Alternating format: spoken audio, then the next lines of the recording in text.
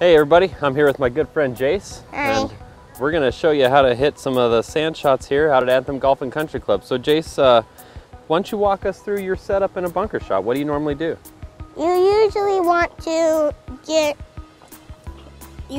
dig your feet down into the sand. Okay. And see how deep the sand is to see how much you want to open your face up. Okay. If it's really deep, you want to open your face up a lot. Okay.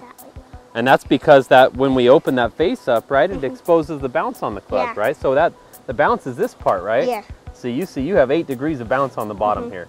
So when we open up that club face on there, it allows that club to travel through the sand, right? Yeah. If we try to do that, like right now, we have some really firm packed sand, right? Yeah. So if you dig your feet in, it won't go very far. Yeah.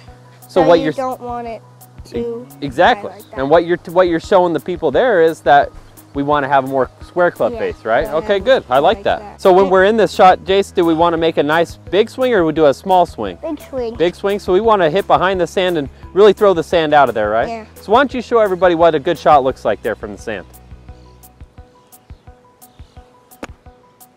Nice, man. Pretty good.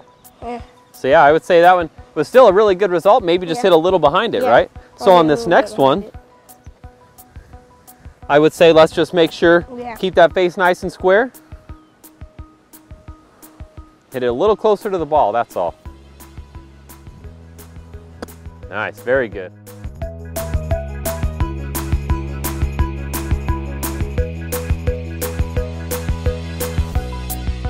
That's exactly how we want that coming out, right? Very good. So, recap for the people again, what do we need to do in a sand shot? You need to have a big swing and you have to dig your feet in and see how deep the sand is. If it's deep, you want to open your face up. If it's shallow, you don't really want to have an open face. More nice and square. Yeah. All right, good. I like it. Good tip, man. I think people will like that a lot. Good job.